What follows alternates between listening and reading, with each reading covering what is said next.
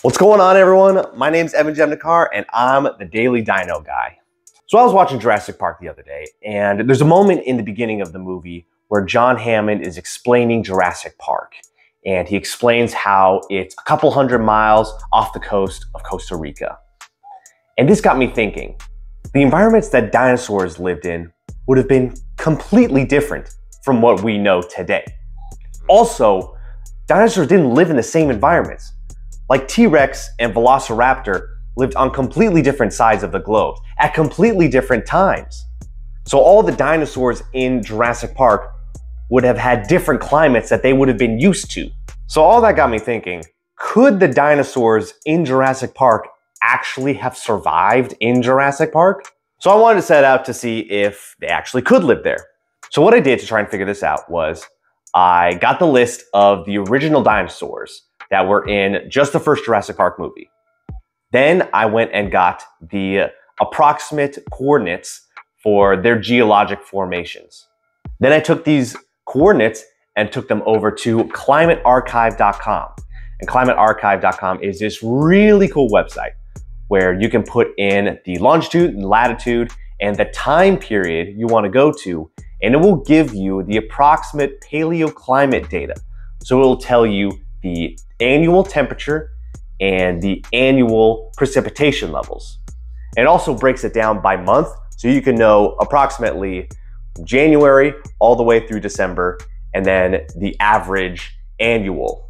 So I took the coordinate data from all these dinosaurs from the first movie, plugged it into climatearchive.com, and got the temperature and the precipitation for each of these dinosaurs from when and where they lived. Then I did the same thing for modern day Costa Rica, because the island that Jurassic Park is on, Isla Nublar, it's not real. So I had to get the next best thing, which was Costa Rica. That's the closest place that we would know. So I got modern climate data from Costa Rica for a comparison. Now you could just see if these ranges lined up, but for me, I thought if they only lined up for about 1 or 2 months, that wouldn't really mean that the dinosaur could live there year round. So what I did was I calculated the 95% confidence coefficient. Now, it's a lot of science and statistical speak, but what this really does is just kind of break it down to see, is there a significant statistical difference between the environment in Jurassic Park and the environment that the dinosaur actually lived in? And if the confidence coefficients don't overlap, then there is a significant difference. So when I plugged everything in and plotted it all out on a graph, I got a result that I was definitely not expecting. So apparently none of the dinosaurs in the original Jurassic Park movie would have really done well on Jurassic Park. So Costa Rica is really hot and really humid, and there really isn't much variation. So if we had to break down which dinosaurs would have done the best on Jurassic Park, the two that stood out were Brachiosaurus and Dilophosaurus. So these dinosaurs lived in deserty, arid, hot environments. So they probably could have handled the temperature of Costa Rica, but it would have been way too humid for them. Now, on the flip side, Parasaurolophus would have been able to handle the humidity in Jurassic Park, but it would have been way too hot for it. So ironically, the dinosaurs that would have done the worst in Jurassic Park would have been T-Rex and Triceratops.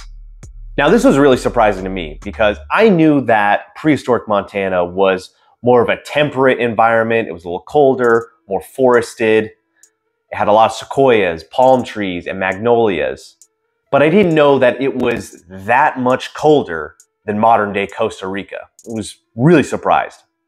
So after I did that, it got me thinking, well, would any of the dinosaurs in any Jurassic Park or Jurassic World movie have been able to survive on Jurassic Park? So I did the exact same thing, but this time I included every single dinosaur that was ever featured in any Jurassic Park movie. I even included animals that aren't technically dinosaurs, like Pteranodon and Lystrosaurus. So after I put in all these other dinosaurs and prehistoric animals, the verdict was that none still really fit into the environment at Jurassic Park. But we are getting closer. So some dinosaurs that were introduced later in the franchise actually would have done much better than the original dinosaurs in the first movie. So a couple dinosaurs that would have done the best are Compsognathus, or the Compies, Iguanodon, and Pyroraptor.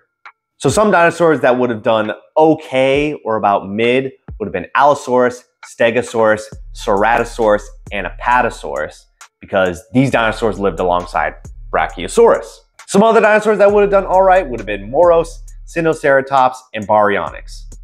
So all these dinosaurs would have been able to handle the temperature of Costa Rica. But again, they mostly lived in low humidity environments, so that humidity probably would have gotten to them. So technically, these are not dinosaurs, but Dimorphodon, Dimetrodon, and Pteranodon all would have fared the same. Now on the flip side, Pseudoceratops and Dreadnoughtus would have been able to handle the precipitation and humidity of Jurassic Park, but again, it would have been way too hot for them. So two dinosaurs that I actually thought were really interesting was Spinosaurus and Mamenchisaurus.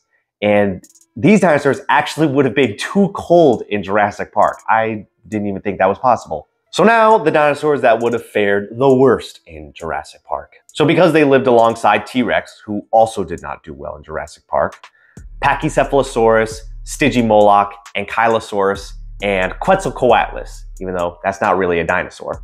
But all of those prehistoric animals would not have done well. It would have been way too hot, and there would have been way too much precipitation and humidity for them. But there are actually dinosaurs that would have done worse than that. So apparently Atrociraptor lived in an even colder and even less humid environment than T-Rex. And although this is not a dinosaur, but Lystrosaurus would have done very poorly in Jurassic Park as well. These poor guys would have just been like on fire the whole time. So I know it's easy to poke fun at a movie and be like, that's not accurate. But in reality, a lot of zoos today have animals that don't live in their natural environments.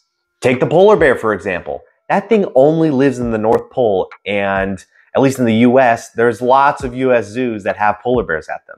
Now I can imagine that a polar bear is probably struggling a lot away from the North Pole. So to be fair, I did the exact same thing for polar bears to see how they fare and get a comparison for modern animals. So it turns out a polar bear actually does worse in a US zoo than dinosaurs do in Jurassic Park. But Jurassic Park dinosaurs probably still would not have done well. So could dinosaurs have technically lived in Jurassic Park? Well, maybe. But they probably would not have done well. There probably would have been a lot of health issues if they stayed there for a lot more than just one movie.